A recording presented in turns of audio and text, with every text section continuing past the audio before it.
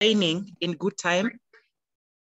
I was here early and observed that most of you joined even 30 minutes before the hour. That is really encouraging. Thank you so much.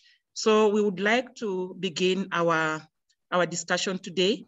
But before we do that, I also want to welcome and really thank Professor Walter for taking his time to really make this presentation to us. Just because we are doing various activities within our respective countries that are related to agroecology and climate change. And we really need a lot of experiences and to share a lot, keep sharing a lot. So thank you so much, Professor, for joining us. And thank you also for keeping time. We'll ensure that we also give each one of you some time to ask questions. If you do not get an opportunity to speak, kindly feel free to use the chat so we can be able to look at the questions and see how we can be able to respond to them. So you're most welcome. And without much ado, without wasting a lot of time, I would want to welcome our coordinator from the Secretariat, Bridget Mugambe, just to give an introductory remark, then we'll go back to the agenda. It's not long, we'll have like an hour, so we'll be able to manage the time. Thank you so much. Welcome, Bridget. Thank you so much, Karen, and good day to everyone. Good morning, good evening, good afternoon. Like I've been introduced, my name is Bridget Mugambe, and I work with the AFSA Secretariat as a programs coordinator, but I also facilitate the climate change and agroecology working group for AFSA. For those who may not know AFSA, briefly to introduce AFSA, AFSA is the biggest civil society movement in Africa with a membership of 35 networks and organizations working in up to 50 of the 54 African countries. AFSA has 4 working groups, and one of those working groups is the Agroecology and Climate Change Working Group, which has organized this webinar today. The other working groups are the Land and Agroecology Working Group, Citizens for Sustainable Food Systems Working Group, and Resilient Seed Systems. The Climate Change Working Group is running a campaign currently in 12 African countries on agroecology for climate action. And the goal of this campaign specifically is to integrate agroecology into climate policy. Within the regional climate policies, but also national climate policies. And one of the challenges I think that has faced, like Karen has also hinted, as we implement these many activities, is that the policymakers, one of the issues they have raised is that they do not see us really put across, our agenda, our argument for agroecology clearly. And I think one of the reasons is that we ourselves have not really appreciated agroecology in the context of climate change. So the purpose of this webinar is, one, to help us understand the subject of agroecology in the context of climate change in a much deeper way from what Professor Walter is going to share with us, and also have discussions among ourselves. That is why in this particular webinar, it's not really an advocacy meeting, but more of for purposes of us really deepening our understanding on what agroecology is, how we can use it in our work in advocating for climate adaptation and mitigation through agroecology. I would like to thank Professor Walter for taking the time to prepare this presentation and to interact with us. We are looking forward to your presentation, and also to thank John Wilson for facilitating this linkage and ensuring that this meeting happens. I welcome you all to listen in and interact after the presentation. Thank you, Karen, and please, over to you. Thank you so much, Bridget. For those who have just joined us, we are introducing ourselves through the chat. Kindly do so. Your name, your organization, probably where you're zooming from, and we welcome you once more. So Professor Walter, we'll come back to you now. I would first of all request you kindly to talk about yourself, then you can jump over to the presentation. Thank you. Right, thank you very much, everybody, and yes, good evening and good morning, respectively, wherever we are. Thank you, Bridget. And yeah, look, it's a wonderful opportunity. I've had a lot of information and long-term 50 years of information and contact with Africa, but actually I've never been there physically. So this is actually quite, not quite physical, but certainly it's lovely to be on board. Just in terms of my background, look, I'm a soil microbial ecologist. I worked for a long time in research in CSIRO, which is Australia's premier research organization in forestry, tropical crops and pastures, and of course in soils. And so I had a fairly long research career, but then I basically moved more into looking at what do we do with our research? How do we apply it? How do we commercialize it? How do we actually make the changes on the ground with farmers for that change?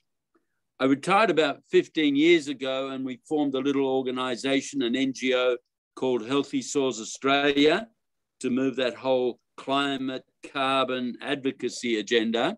Was involved with COP21 in Paris, but then basically since then have gone a bit further looking at the actual bigger picture of hydrology in our climate. You know, what is the actual basically basis of agency? How do we actually influence our climate?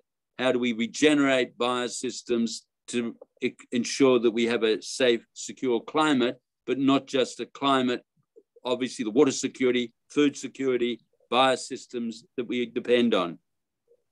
And so this is operating through a little NGO again called Regenerate Earth, which we formed about 5 years ago. And it's gone much more global and is looking at these bigger issues of, yes, hydrology, climate, land regeneration, and really that whole sustainable future for humanity. And the context that we want to talk about tonight is actually, yes, how do we deepen our understanding of climate change and see where agroecology and practical grassroots regeneration strategies can fit in? Because we've known about climate change for the last 50 years. It was 50 years ago that Charles Keeling clearly showed us that, yes, here is the data, CO2 is going up abnormally. And of course, it is a greenhouse gas. It drives about 4% of the greenhouse gas effect. And so obviously as CO2 goes up, so is the risk of global warming.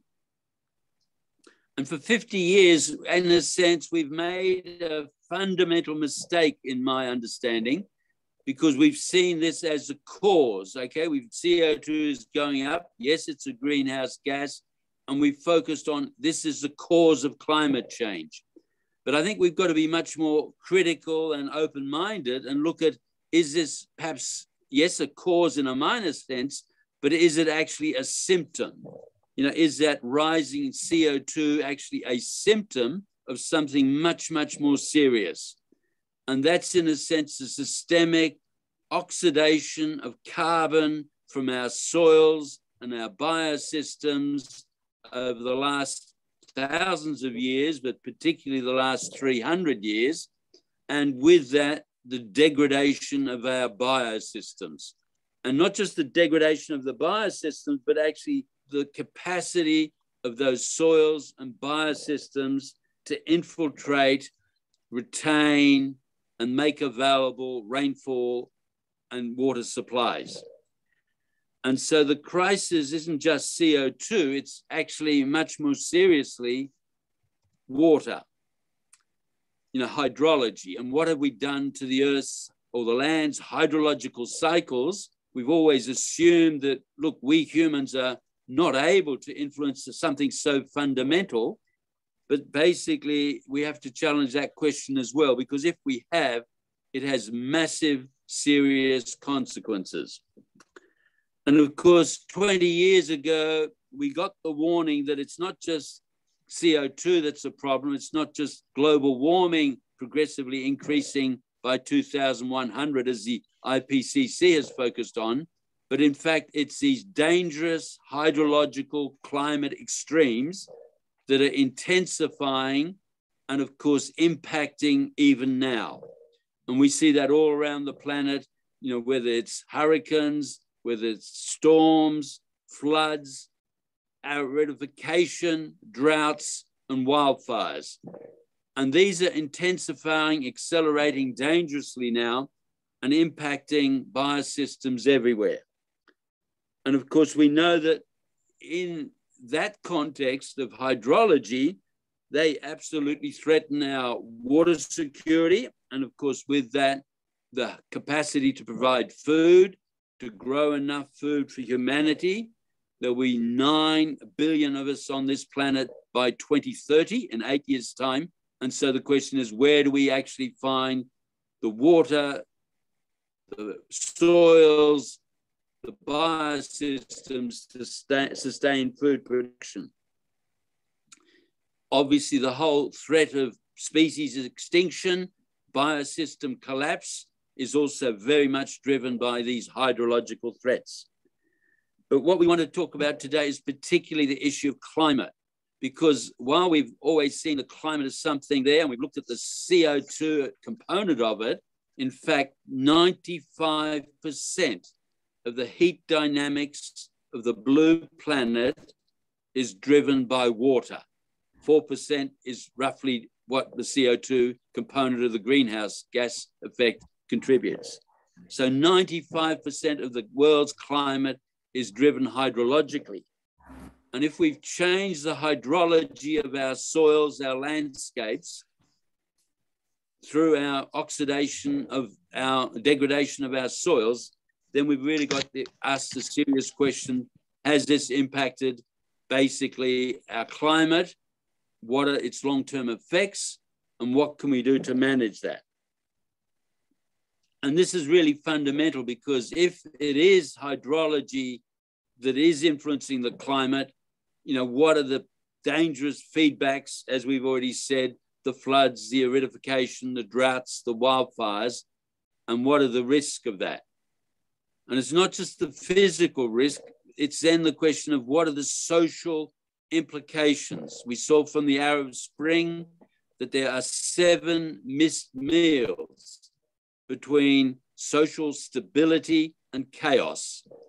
And of course, social stability then becomes a fundamental collapse scenario, because if we lose social stability, if basically we have so many climate refugees, stressed people, then basically does the whole capacity of the planet to respond to climate change, the food insecurity, does that all become very precarious?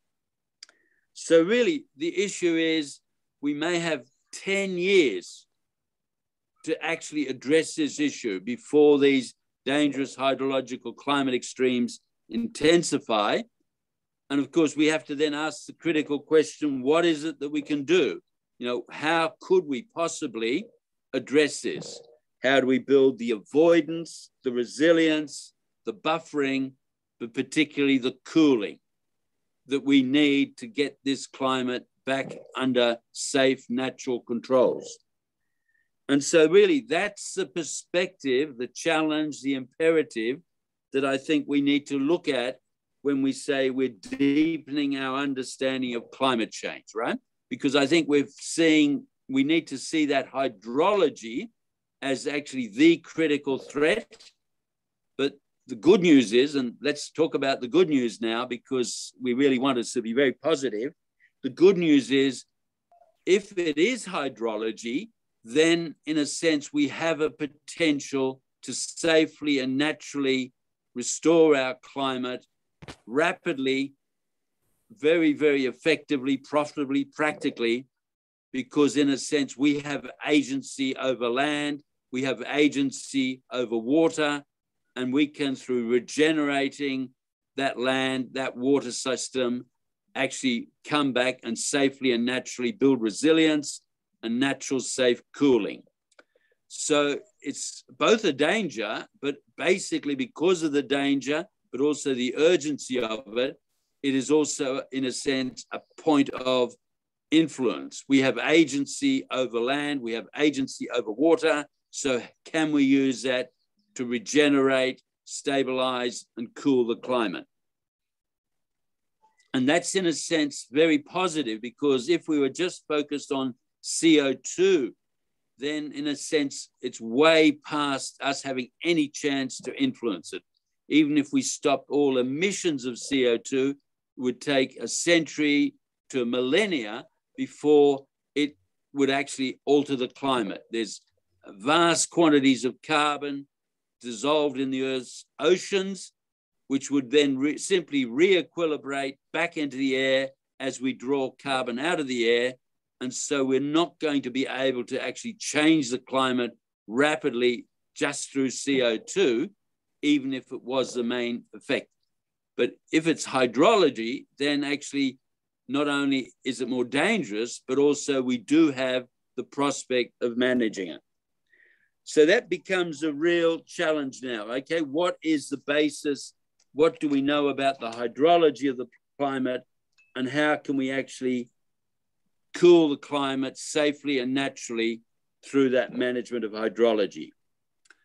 And again, we can be very pleased and very good, happy, because if we look at what nature did to create the climate, to create the biosystems we evolved in and totally depend on, then we can ask the question, if we regenerate and copy that regeneration of biosystems that nature did 420 million years ago, can we also restabilize the climate and cool the climate naturally?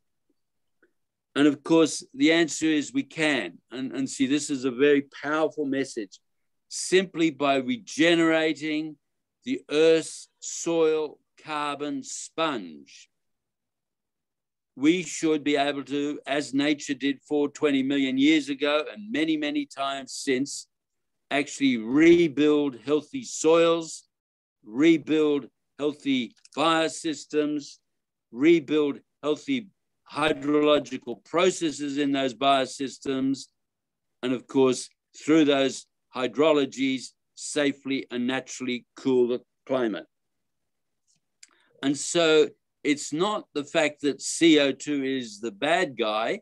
CO2 is in fact the resource that we need to take from the air back into our soils to reverse the oxidation of that CO2 that we've been doing through our destructive oxidative agriculture. And if we can reverse that and basically biosequester the carbon back into the soil to rebuild the sponge, to rebuild hydrology, then yes, we can safely and naturally cool the climate within literally decades rather than the millennia that would take if we just depended on CO2. And just as nature did, it's really quite simple and elegant and totally proven scientifically and practically, because all we have to do is, as nature, take CO2, water, and sunshine from, in a sense, above, and use that in plants through plant photosynthesis to turn it into sugars and biomass. And then all we have to do is to make sure that a significant portion of that biomass, that plant biomass, is converted into stable soil carbon through microbial biosequestration fixation processes, rather than oxidized back into CO2 through burning or excessive respiration. And so just as nature did to create the biosystem and has done repeatedly since, tsunamis, earthquakes, volcanism, we too can accelerate regeneration of the Earth's soil carbon sponge, and in that way restore hydrology and of course safely naturally cool the planet. Okay, and so this becomes then the really powerful opportunity we have, because if we can restore that sponge, if we can restore and put carbon back into the soil to rebuild the sponge, then we can vastly enhance the hydrology of those soils.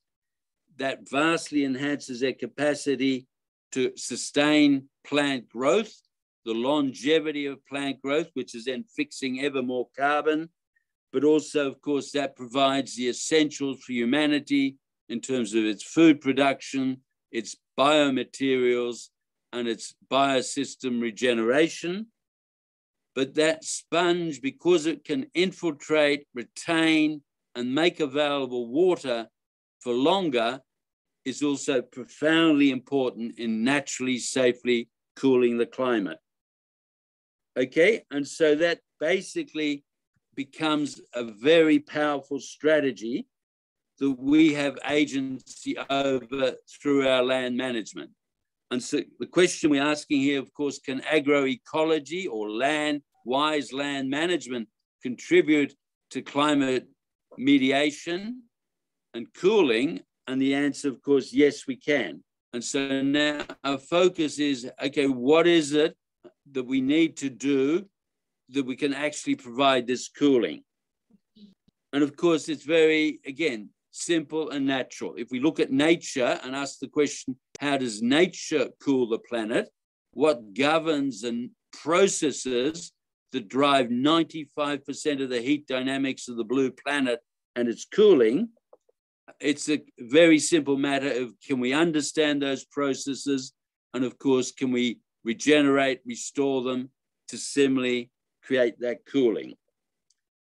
And of course, it's very, very, again, simple and available everywhere, right across to the planet, to everybody.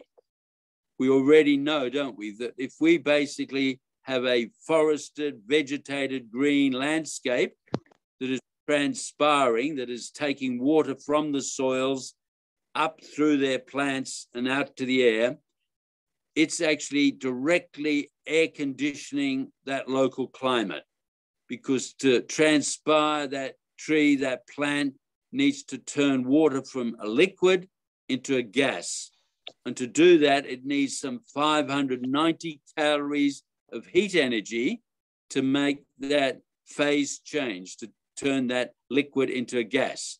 And that energy, of course, comes from that surface environment and then is taken into the upper atmosphere, and most of it directly out to space. And so simple act of transpiration on this planet can, at the moment, is still basically cooling the planet, or it's actually returning some 24% of the incident solar radiation from the sun back out to space, thereby cooling the planet. But we're only at the moment working with perhaps 50% of the green land cover that we had naturally. You know, our degradation of land systems has basically turned over 5 billion hectares of the 14 billion hectares of land on this planet into desert and wasteland. And so basically we've compromised this significant natural cooling process. And so by increasing the area, but particularly the longevity of green growth on this planet, we can vastly increase this transpirational air conditioning, heat transfer, thereby cooling the planet. Another hydrological process which operates in nature, and again, we can harness as well, is to reduce the amount of dust particulates going into the atmosphere. These dust particulates actually are very important, but critical and damaging in actually creating humid hazes, micro droplets of water in the air that are too small to coalesce and too small to fall out. So they stay there as persistent humid hazes. And of course, while they're there as humid hazes, absorbing heat from the sun, also being a primary factor in the greenhouse effect. And so basically by reducing the amount of land that's bare, exposed, degraded, and generating dust, we can significantly reduce these humid hazes. At the moment, some 5 billion tons of soil every year is being eroded into the air as dust.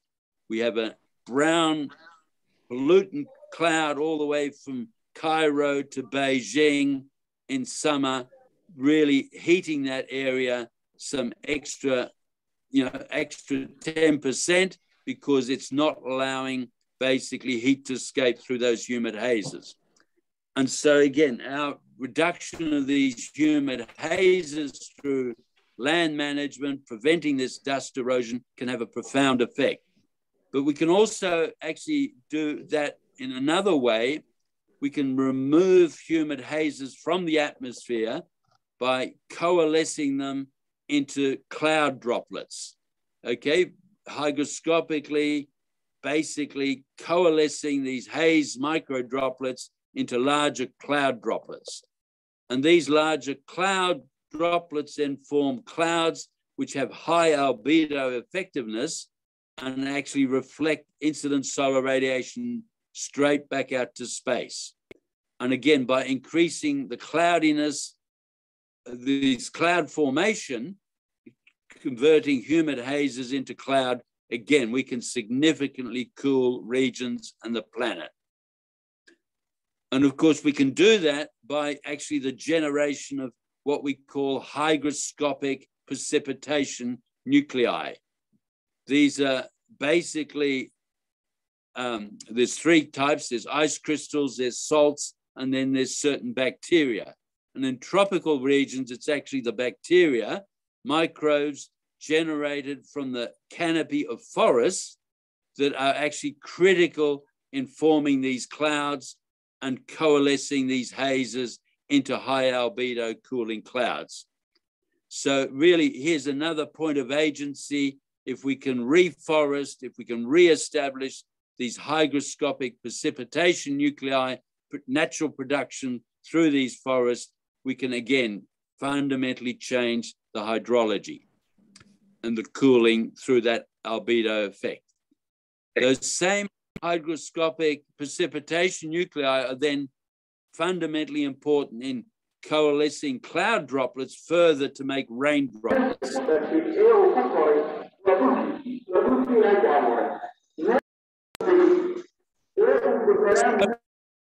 Hang on, yeah, there's a background now. But so over 50% of the Earth's rain is actually driven by these hygroscopic precipitation nuclei, microbial nuclei, generating rainfall. And of course, that's fundamental because that rainfall then removes the water from the sky, returns it to the soils, because that water is essential in that water cycle to actually redrive or continue the transpiration cooling effect we talked about earlier.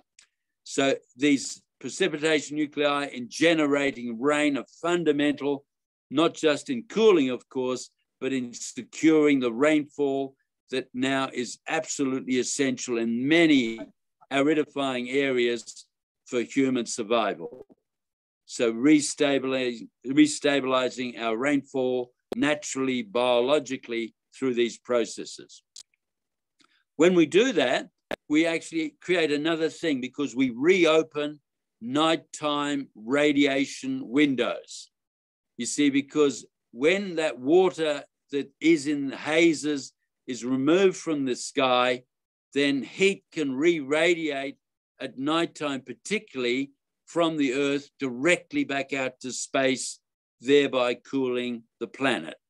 About 60% of the heat that we've retained in the abnormal greenhouse effect on the planet has in fact been associated with increased nighttime temperatures, which indicates it's actually the extra retention of moisture, of heat in the atmosphere because of the moisture in the atmosphere. And by removing that moisture as rain through these nuclei, we can actually, again, significantly contribute to cooling the planet. So these are processes in nature that actually drive a big part of that 95% of the Earth's heat dynamic. And these are processes that we can reestablish, and as we've explained, through good agroecology, through good land management practices, which in a sense give us agency to have these effects. There's one other thing that's even more powerful and faster in cooling the planet, and that's simply the question of 365 days perennial plant cover over soils. Because if we can keep plants protecting soils, we can prevent those soils from heating up through incident solar radiation. Basically a protected, a soil protected by plants rarely gets above 20 degrees centigrade surface temperature. By contrast, an open, bare, exposed soil, particularly in arid, particularly in tropical areas, can get up to 70 degrees centigrade surface temperatures. And of course, that difference in temperature has a profound effect in how much that soil will re-radiate, how much heat it will re-radiate back into the sky. That's driven by Stefan Boltzmann physics, which says that the amount of re-radiation is the fourth power of the temperature of that surface in degrees Kelvin. So vast, vast increases in heat re-radiation from bare, hot soils. And what's actually just as important is, and of course we don't think about it this way, but actually the greenhouse effect is driven by the amount of heat that's re-radiating from the Earth's surface, and then the percentage of that heat absorbed by greenhouse gases.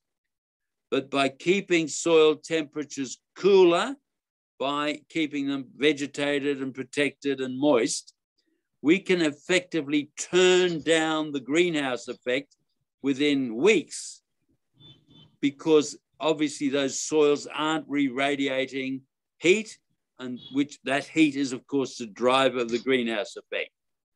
So we can do that rapidly simply by keeping plants vegetated, moist, protected, and cooler. We can do that irrespective of how many greenhouse gases in the air, because of course these greenhouse gases can't absorb heat that hasn't been re-radiated in the first place. So again, here we have a point of enormous agency to rapidly, safely cool regions in the planet by turning down the greenhouse effect simply by keeping soils protected, moist, shaded, and cool.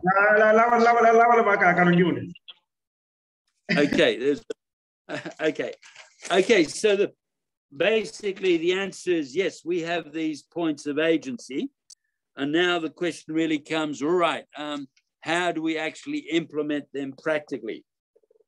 You know, what is it that we have to do to actually drive that increased building of the soil carbon sponge? And this is really then where the practical agroecology practices come to the fore. And it's actually, again, very simple, as in nature. The key thing that we must do is to maximize plant growth. And just as agriculture is always looking to maximize yields, that's excellent. We just keep on maximizing plant growth, because that's drawing down CO2 from the air. And that's, of course, creating biomass, which is, in a sense, the basis, the food substrate for us, but all of life on the planet. But what's then important, and this is something we don't consider at the moment at all. See, what's important is not just the amount of carbon we fix or the biomass that we sequester or produce or fix through photosynthesis, but what matters is what happens to every gram of biomass that is so fixed. You know, what happens to the carbon, the plant material that we are growing? And all through history, there's only two things that can happen to it. It can either burn or oxidize back to CO2 rapidly, which in a sense then is negated and it's basically back as CO2, or it can be converted by fungi into stable soil carbon.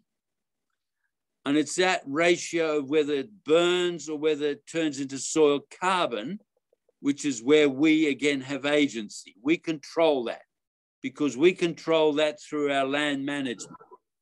Because if we basically look at management practices that minimize oxidation, we can make sure that most of that carbon is available for natural soil fungi to turn into humates and glomalin, which make the soil carbon, the stable soil carbon, which of course build the soil carbon sponge.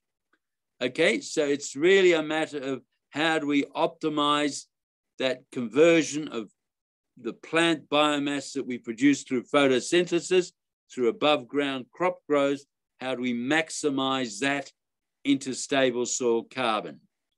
And of course, the good agroecology practices are functioning all through doing just that, by putting more of that carbon into the soil, carbon from the roots, from the root exudates, from the litter, and putting that carbon back into the soil and converting it into stable soil carbon that is then in the soil for 100 to 1,000 years, and avoiding and limiting how much of it is actually burnt.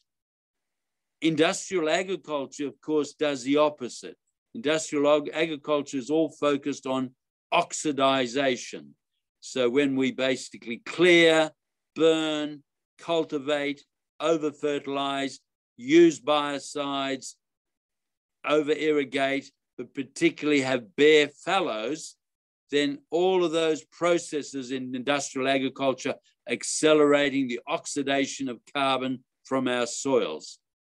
And so effectively taking 100 or often even 120% of the carbon we fix through plant growth back into the air as CO2. In that way, degrading our soils, turning, in a sense, what were healthy, organic, fertile soils back into degraded landscapes and deserts. Conversely, if we've got agroecology practices that are looking at optimizing the fungal bioconversion into stable soil carbon, minimizing that oxidation, then we can get 60, 70% of the carbon that was fixed by plants actually being used to build soil carbon sponges. And of course, by building soil carbon sponges, rebuilding the hydrology of those soils, the productivity of the soils, the resilience of that soil, their biodiversity, and of course, their capacity to sustain humanity in perpetuity. Okay, so this is critical because we have agency both in how much we grow, how much plant material is grown, but particularly we have agency on how much oxidative practices are going on and how much stable soil carbon is being fixed. And in a sense, good agroecology is all about optimizing the latter, that carbon fixation process, minimizing the oxidation process. So yeah, minimizing burning, minimizing clearing, maintaining 365-day green plant cover, optimizing, minimal tillage, optimizing nutrient cycling, as making nutrients available microbially rather than through just fertilizers, and of course then avoiding biocides and particularly avoiding bare fallow, keeping soils protected, regenerated 365 days of the year so they don't heat up, so they don't contribute to that greenhouse effect. So the agroecology practices are basically, that's how they function.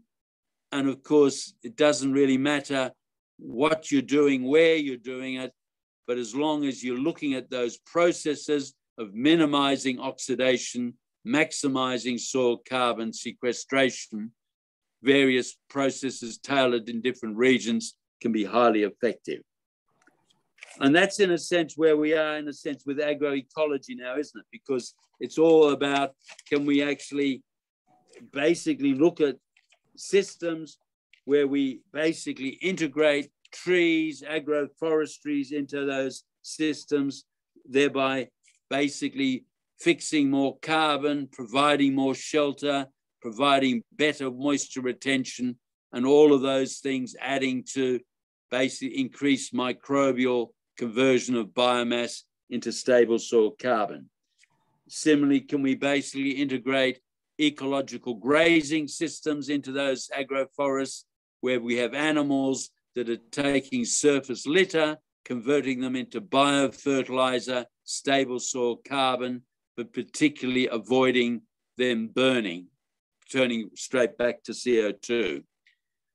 It's the same thing with natural farming, natural cropping systems. Can we actually have natural cropping, mixed intercropping systems where we keep soils mulched? We basically have plants interplanted without excessive tillage. And we basically are saying, yes, we're just minimizing the disturbance of that soil, maximizing its soil carbon sequestration and soil carbon and soil sponge improvement. I'm working a lot with Vijay Kumar in India and Andhra Pradesh, and Vijay and his farmers have innovated a very, very sophisticated process that we call pre-monsoon dry seeding. And that's enabling us to basically recolonize and regreen and revegetate and rehydrate former arid wastelands by putting basically pelleted seeds, microbes, some organic matter, some slow release mineral nutrient into those systems and getting 365-day plant covers being regenerated. And that's really critical because that's helping to potentially turn some of that 5 billion hectares of man-made desert and wasteland back into productive land. But also, of course, protecting that land from heating and therefore significantly contributing to turning down the greenhouse effect.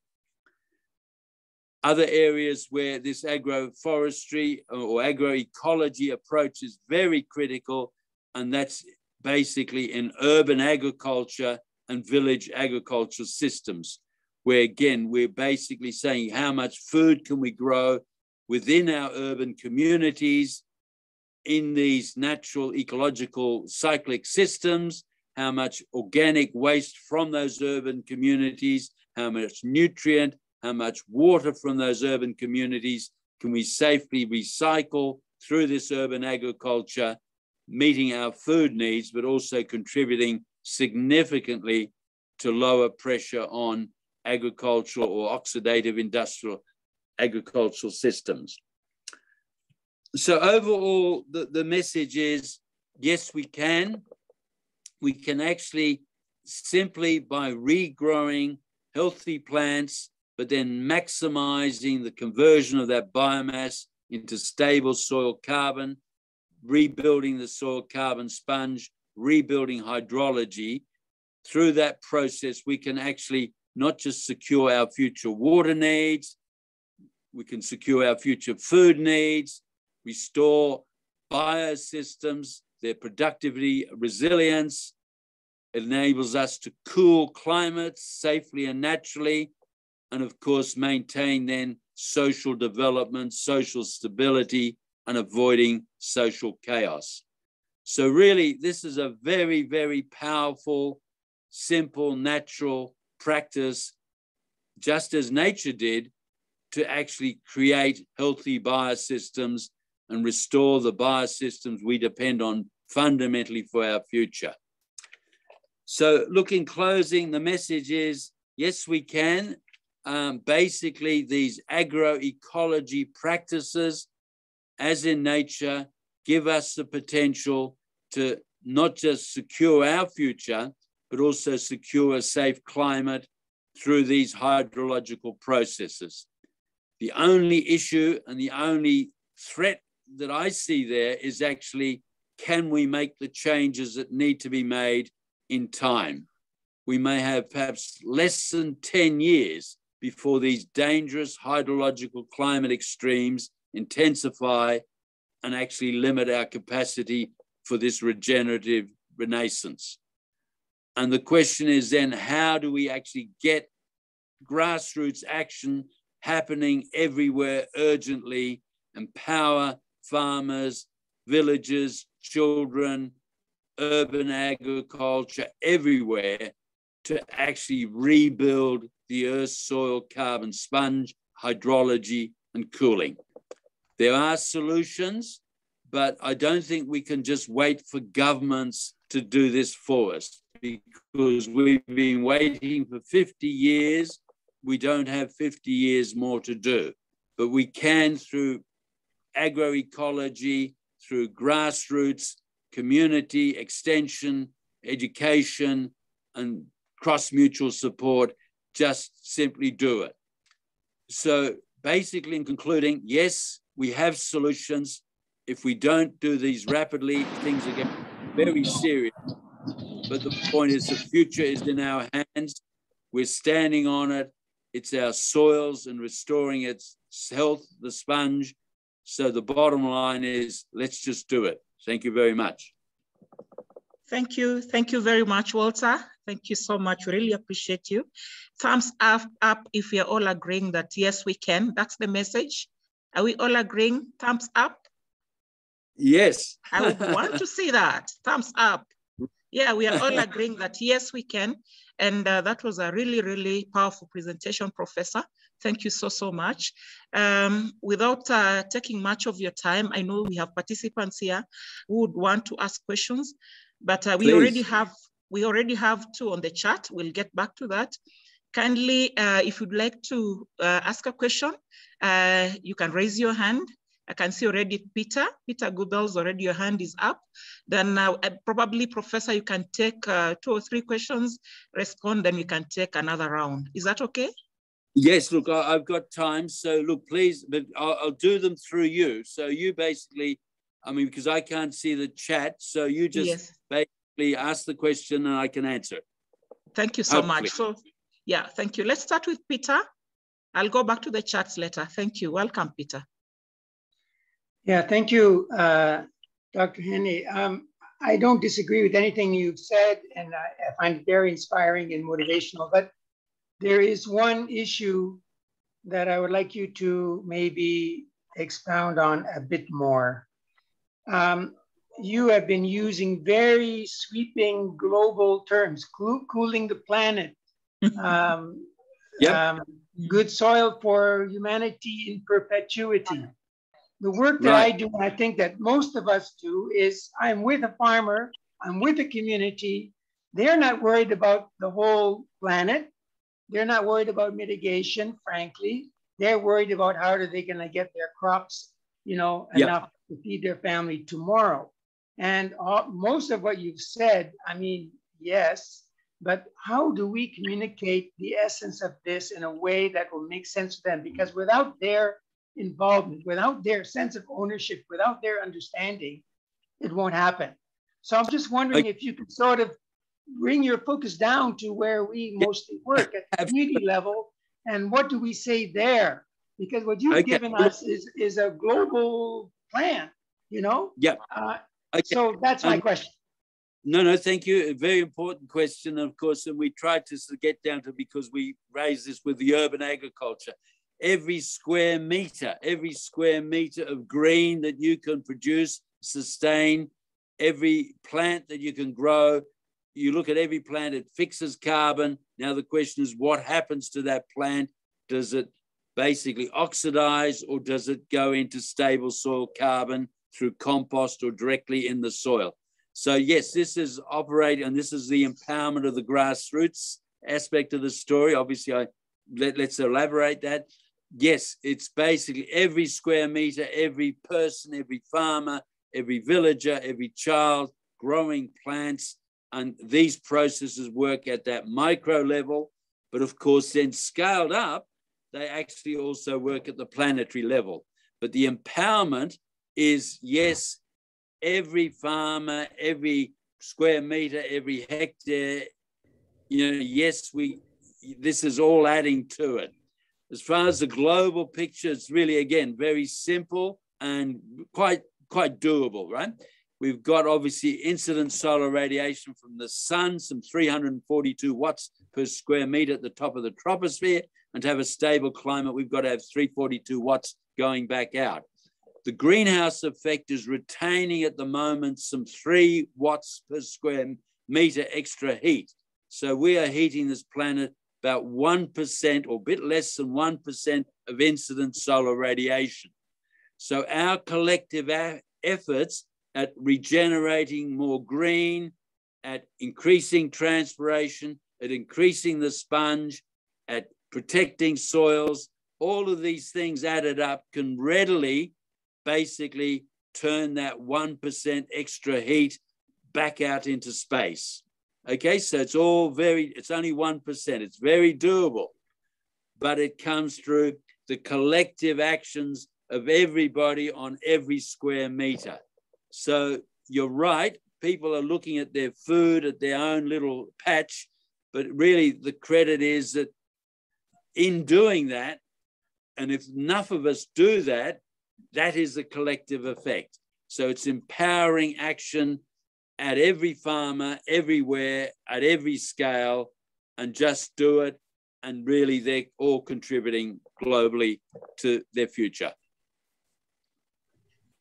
Thank you, Professor. I hope that is sufficient, Peter, but we're still discussing. I'll go to Musa. Musa, kindly unmute and ask your question or concern. Okay, thank you, Karen, and thank you, Professor, for the wonderful and highly enriching presentation. Just two questions or comments. First, from a pastoralist community, which means we are keeping animals. Yes. We are aware of our contribution might be to the climate change, but we are also aware of our contribution might be if better used to mitigate or adapt climate change in the area of, for example, Boscoda have been carrying a project on what we call alliance farming. That's using a piece of land that we use for the cattle to use this piece of land by dropping cattle dung and cattle urine, which is restoring the soil fertility. And after some time, the cattle will move and then the farmer will farm on that cattle, yes, on that land using already an enriched soil and have a better yield. But yes, unfortunately, this practice has not been scaled up due to might be inadequate funding, as I can say. And, okay. But how is this useful? For example, this practice, how is it useful in this, in very this process of soil restoration? And the second question before I land on that is, yes, we all say yes to agroecology practice, but we know that the big funding organizations or multilateral are not yet on agroecology as an option. So how can we raise funds to practice agroecology in a large scale that will turn the table before this 10 years or less than 10 years that we might be in total chaos? Thank you. Okay, look, thank you very much. Big topics and lots, we could talk for a long time, but let's get to the guts of it. Look, first of all, the issue of cattle or herbivores, right? Doesn't have to be cattle, herbivores. There are 14 billion hectares of land on this planet. 8 billion hectares were forest, about 6 billion hectares were rangelands, grasslands. The grasslands are there because they are seasonally dry or seasonally cold, so they weren't sustaining trees because of that climatic variation. And because of that climatic variation, nature wasn't able to evolve litter breakdown systems because in the dry period, it would just be too dry and then fires would take over, taking that landscape back to desert. And so in a sense, what nature did, she evolved herbivores because the herbivores are effectively mobile bioreactors. They're mobile compost heaps, right? So you look at these herbivores and their guts are acting as basically compost heaps, taking all that biomass, converting all that biomass, often very low-grade biomass, into protein, which of course we use as food, but also biofertilizer, dung, and of course stable soil carbon also in the dung. They also produce some methane, but that's another story, but it's no problem. But the point is that we've got to look at these herbivores as actually recycling agents. They are critically important in these rangelands. And as you're saying, you can then manage those grazing ecologies, concentrate the biofertilizers from them, and then you can integrate farming systems. Conversely, we can grow agroforests, where we're growing forests and crops, and we can use the herbivores as, again, recycling agents. So yes, the integration of grazing ecologies into this agroecosystem approach is very, very important. And these animals are unique, particularly on our grasslands, because if we don't eat them, they will burn. If they, if the grasses aren't eaten, they will burn, and the grasslands again turn back to desert. As far as the question about funding and lack of funding of agroecology, yes, that's right. And in a sense, what I'm hoping, like my talk and my work can do, is basically not focus on agroecology, you've got to fund that, but basically say to all these people, you've got to fund your own survival. You've got to fund your own future. And if your future is about regeneration, rehydration, cooling, water security, food security, you fund that.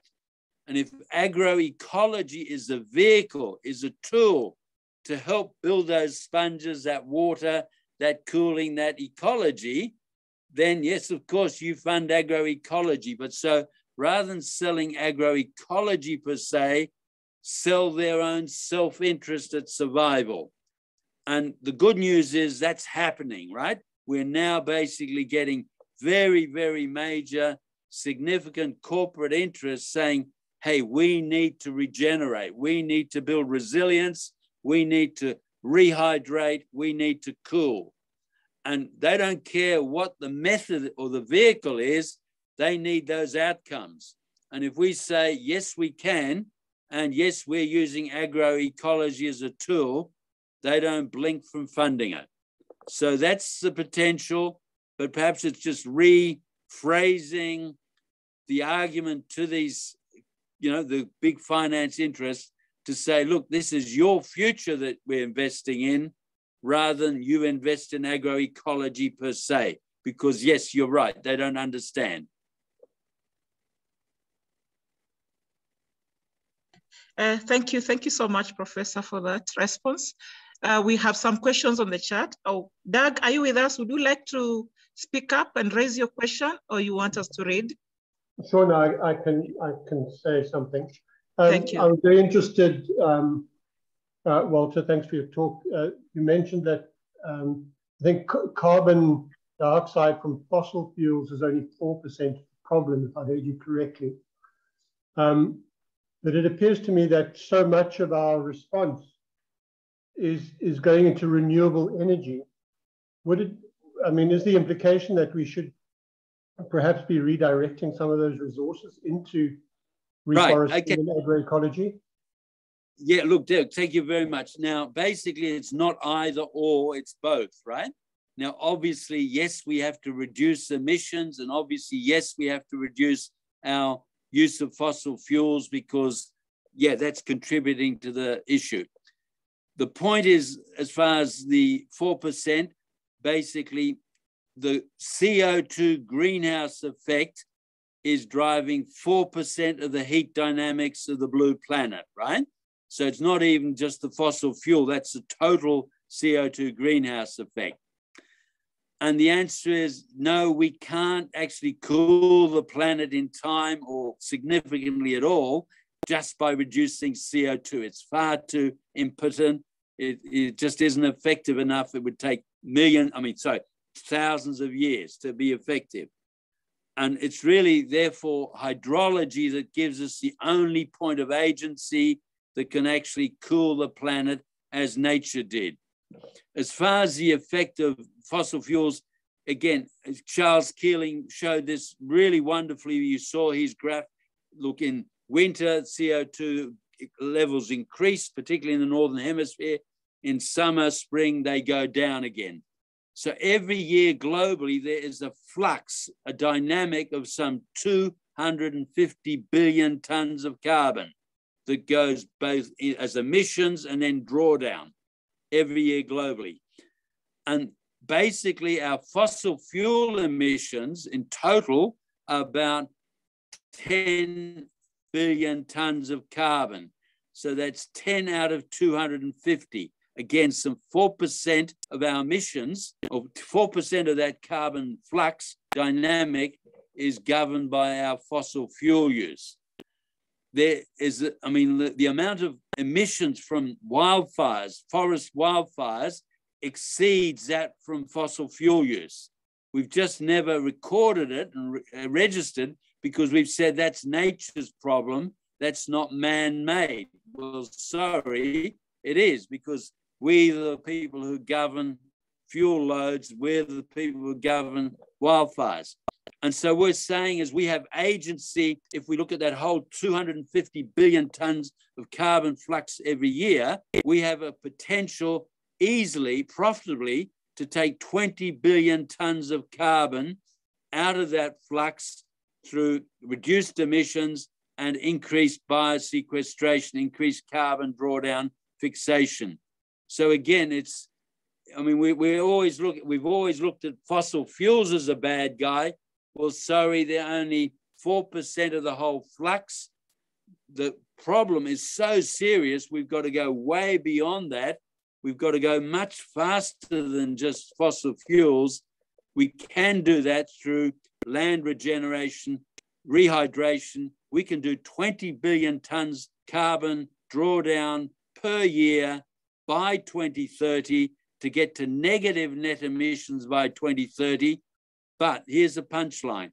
It only is relevant, it only works if we put that carbon into the sponge to rebuild the hydrology, to rebuild the water security, the food security, and the natural safe cooling. Because if we just do counting, as is happening now with the IPC, it's often very, very dodgy sort of data, and basically accounting in itself isn't going to save the climate. Yes, thank you. As we wait for any other hand in case there is, there's a question from Rose. Rose, are you with us?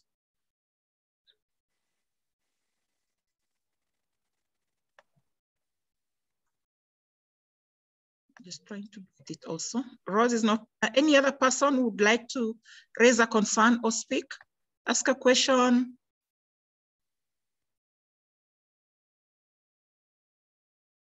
Yeah, we have good comments. There's one from John Wilson.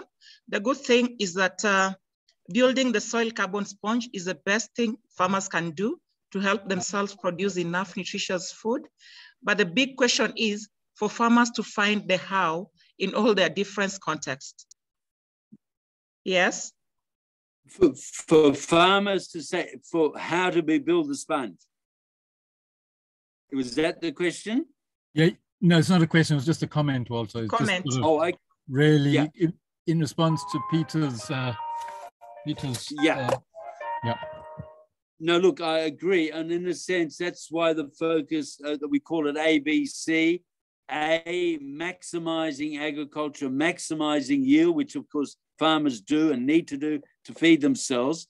But then focusing on B, minimizing burning, minimizing oxidation, and maximizing instead C, which is converting that biomass into stable soil carbon through increased microbial activity, fungal activity in the soil to store that as humates and glomalin.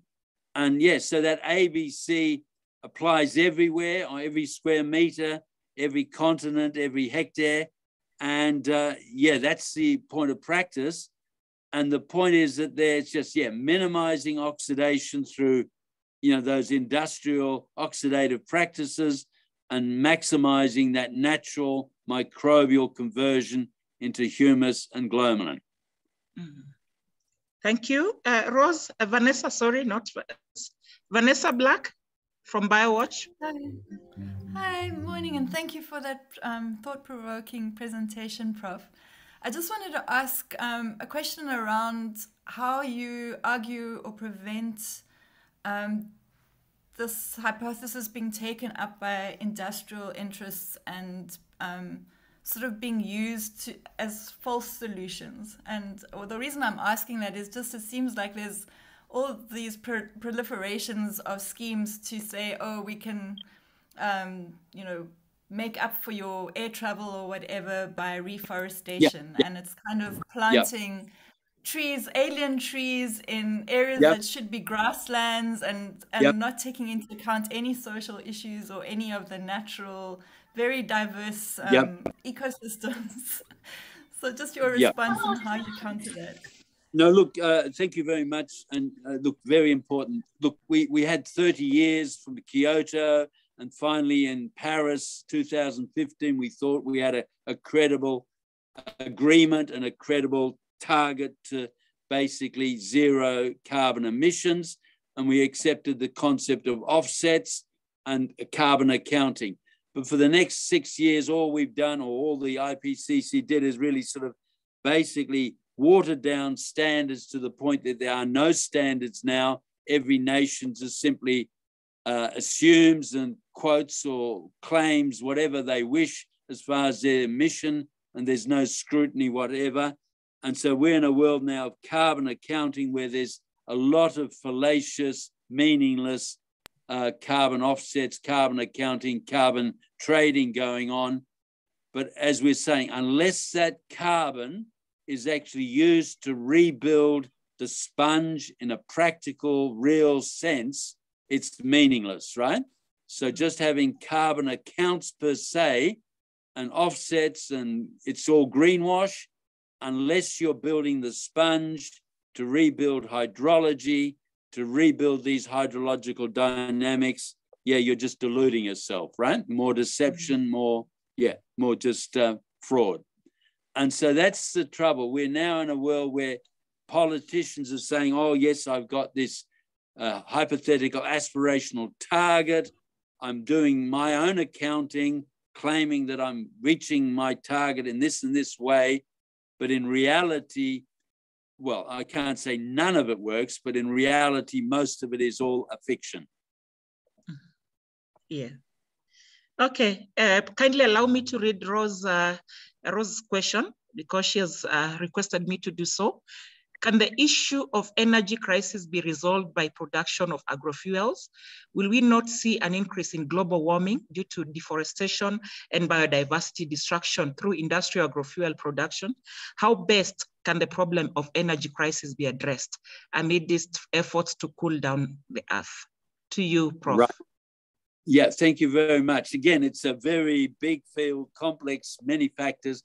The first thing is, yes, can we actually address our energy needs?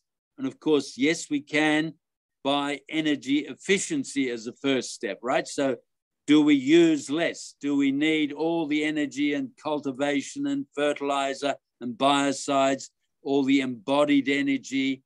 Because if we're going back to these more natural systems, the bottom line is, no, we need to have far, far lower inputs. We can operate on 10%, 20% of the inputs, and that's enormously effective in saving. Secondly, can we actually, produce energy from biofuels, etc.? And the answer is yes, we can, and there's nothing wrong with it. But again, it's a balance, isn't it? Because if you are harvesting biomass for fuel, then you must make sure that you are naturally, safely regenerating more than that amount through your reforestation, your ecological reforestation strategies, right? So the answer is there's nothing wrong with actually using biofuels ecologically, as long as a net effect, you are actually restoring more land, growing more forest to replace what you've burned. So you've got a positive net effect. So basically, I think we've just, again, got caught, and the industrial world is caught, is defining the energy, I mean, the carbon accounting, the whole climate story in terms of its energy, when in fact it's not energy, it's water. It's really building resilient biosystems, it's natural cooling. And of course, there, the energy debate is just missing in action completely. In fact, we are now using more energy in the Western world for air conditioning and trying to keep away from heat stresses in summer than we are from heating ourselves in winter. And so if anything, again, it's the natural safe cooling that minimizes the need for air conditioning, which is probably the biggest energy dividend we can deliver in terms of consumption. So look, I don't know if that answers the question, but look, there's a whole lot of angles of energy. Of course, we need energy as part of our industrial ecology, and we'll continue to do so, but there are very efficient, simple ways of doing it. There's also lots of energy. I mean, the point of growing energy fuel, oil-based energy fuel instead of fossil oils is, again, totally viable. We have to look at each project, each proposal critically in terms of their total life cycle costs and impacts. But if we do that, many of them stack up very positively. Thank you. Thank you, Prof. On the chat, there are some resources that have been shared, links to some resources. Kindly make some time and look at them. But we have a question from Charles. How can we help farmers to access the extra labor needs for agroecological farm practices? And how do we easily demonstrate the economic viability of agroecological farming enterprises for farmers or to farmers? Question to you again. Okay, look, yes, again, a very good question and very important. See, at the moment, it's fraudulent because we use metrics, the measures, the performance measures. We basically just look measures that basically the industrial agriculture wants to say, look, here are yields, tons per hectare, and they come out with that. And rather than looking critically at all the costs, all the consequences, all the actual valid metrics. So a lot of the conventional agriculture is, of course, heavily subsidized and protected, through farm bills, subsidies, etc. And again, we're not getting the valid data.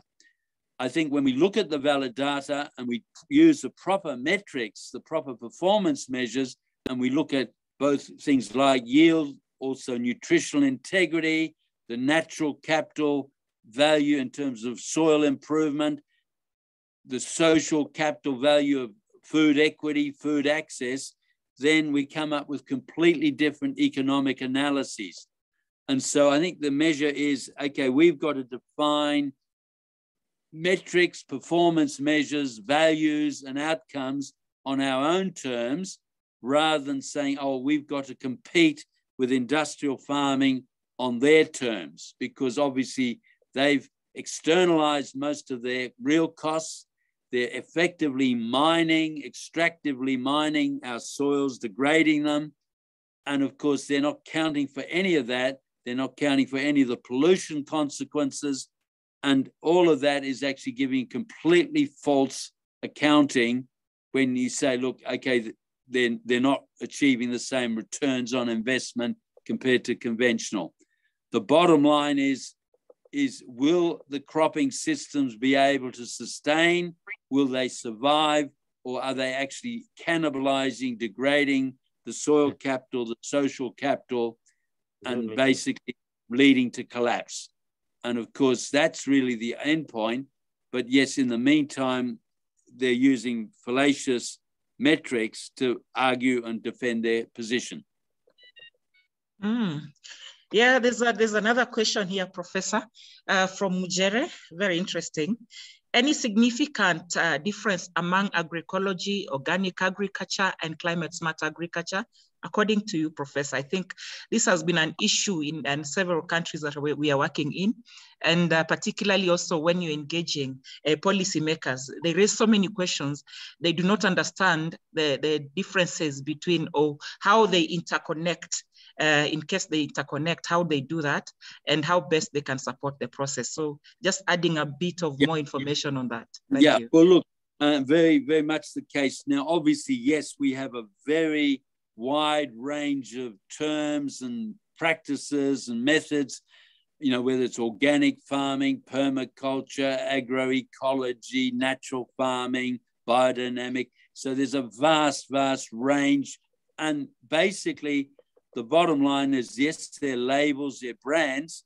And what we're trying to promote, and really the critical thing is, as nature does, what are the simple natural processes that actually create healthy biosystems? And that's, of course, as we've been trying to say, building the sponge, rebuilding the hydrology, minimizing oxidation, maximizing natural microbial nutrient cycling, biofertility. So rather than going on labels, you know, like what are the actual labels of different cultures, you know, permaculture, etc., let's just focus on the processes. Here are the natural processes of growth, of cycling, of water availability. If we're maximizing and optimizing those, then I'm happy whatever the language you want to use. So, and the bottom line is, yeah, let's not have disputes between different branches of effectively the same thing, whether we call it natural farming, agroecology, or what.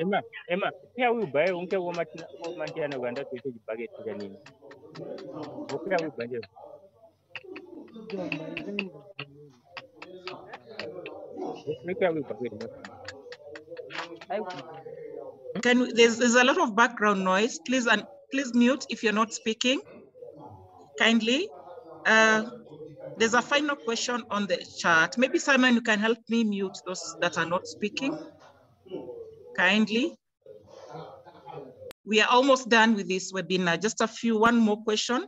Then if there's any other last comment, that would be great. There's a question from Wilberforce.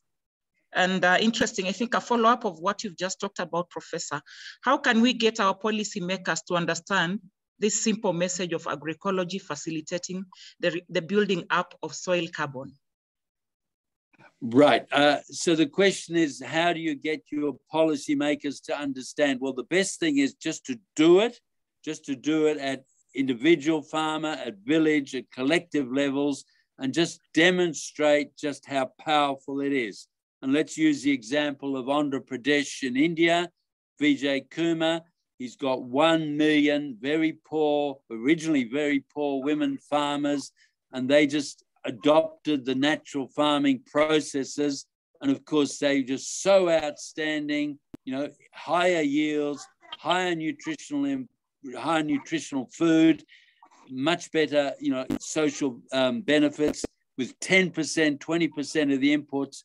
And then the outcomes that these 1 million women farmers were achieving in Andhra Pradesh speak for themselves, to the extent that that went right through India, and now the whole Modi government right throughout India has basically adopted natural farming from the demonstrated, verified examples from Andhra Pradesh. So it's just a matter of just doing it, and your policy leaders, your political leaders, they will just see that, look, this is a winning solution.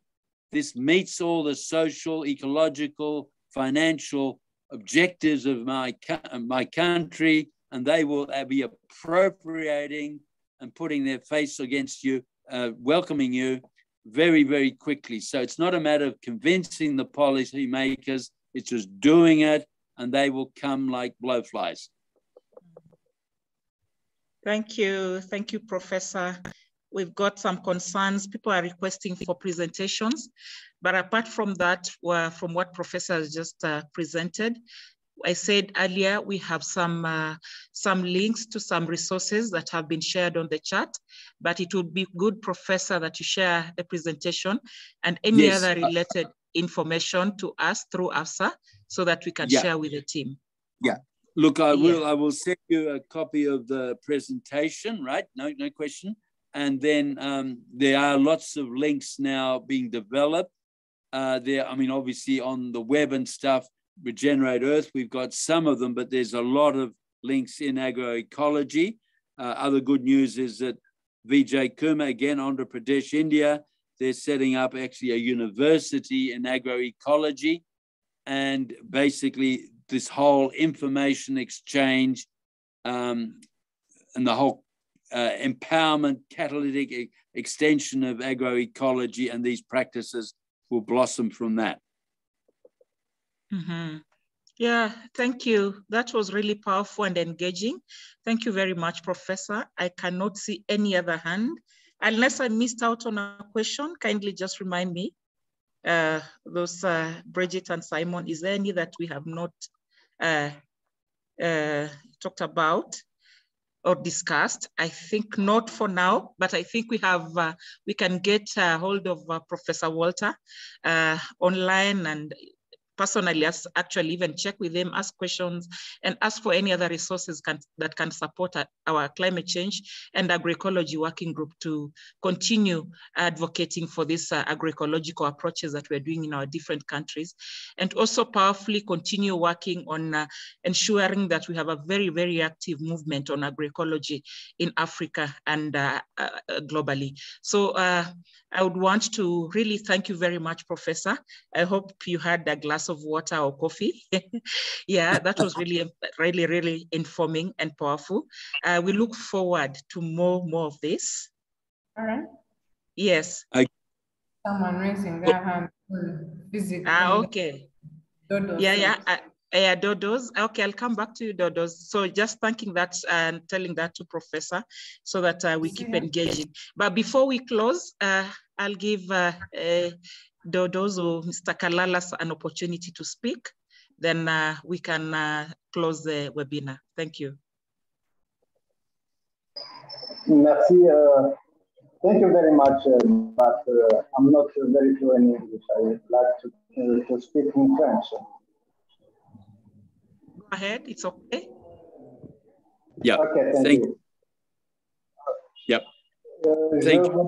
Je voudrais remercier le professeur qui vient d'exposer vraiment c'est édifiant. Mais il y a un problème. Il y a un problème par rapport aux initiatives qui sont faites localement. Lorsque on initie une initiative et qu'on n'a pas beaucoup plus de moyens pour l'élargir, afin que ça puisse produire beaucoup plus, c'est comme si c'est oublié, c'est comme si ça n'a pas beaucoup d'impact. Au moment où je donne l'exemple d'un petit projet, d'une étude que nous sommes en train de faire. Au niveau du Nord Kivu, avec nos structures, nous essayons de faire quelque chose comme promotion de l'engrais bio à base d'urine humaine. On a constaté que à base d'urine humaine, on peut produire beaucoup plus, la production peut se multiplier par 3. Malheureusement, il fallait un appui à ce projet parce que c'est une étude que nous avons faite à petite échelle, mais nous avons constaté que, et les producteurs le confirment, la production se multiplie par 3. Mais malheureusement, cette étude, ce projet devrait avoir des moyens pour que ça puisse avoir beaucoup plus d'impact et être adapté sur une échelle un peu plus étendue. Voilà l'intervention que je voudrais donner.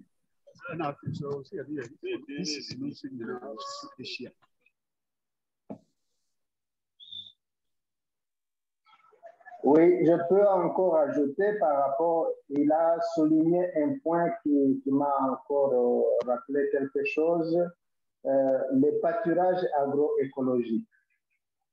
Ça, c'est un autre point qui m'a rappelé par rapport au projet que nous avons encore et que nous avons essayé de partager à certains partenaires lorsque nous étions dans la conférence internationale AFSA qui s'est tenue à Kampala.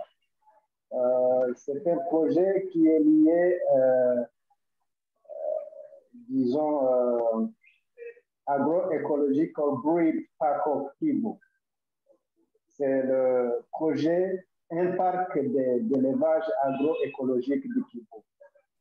Si on initie ce genre de projet et qu'on récolte tout ce qui est produit comme excréments, comme urine, comme déchets dans ce parc et on l'injecte dans l'agriculture, on va trouver que on va petit à petit oublier l'utilisation des engrais chimiques. Et cela va aussi aider les petits agriculteurs à comprendre, à récupérer, à regagner ce qu'ils ont perdu. Parce que bien avant, ils utilisaient les engrais, nos engrais bio. On ne savait pas les engrais chimiques. Mais aujourd'hui, ils ont adopté les engrais chimiques pensant que ça produit beaucoup plus au moment où localement on peut fabriquer l'engrais bio à partir de cet élevage, comme nous proposons le parc d'élevage agroécologique du Kivu, comme nous proposons cette promotion de l'engrais bio à base d'urine humaine. Ce sont des choses qui manquent d'appui au moment où ça peut se développer jusqu'à produire de l'impact à grande échelle. Merci.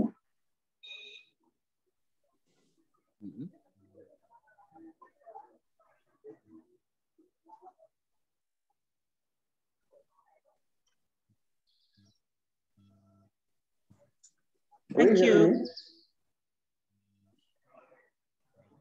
Thank you very much. Thank you.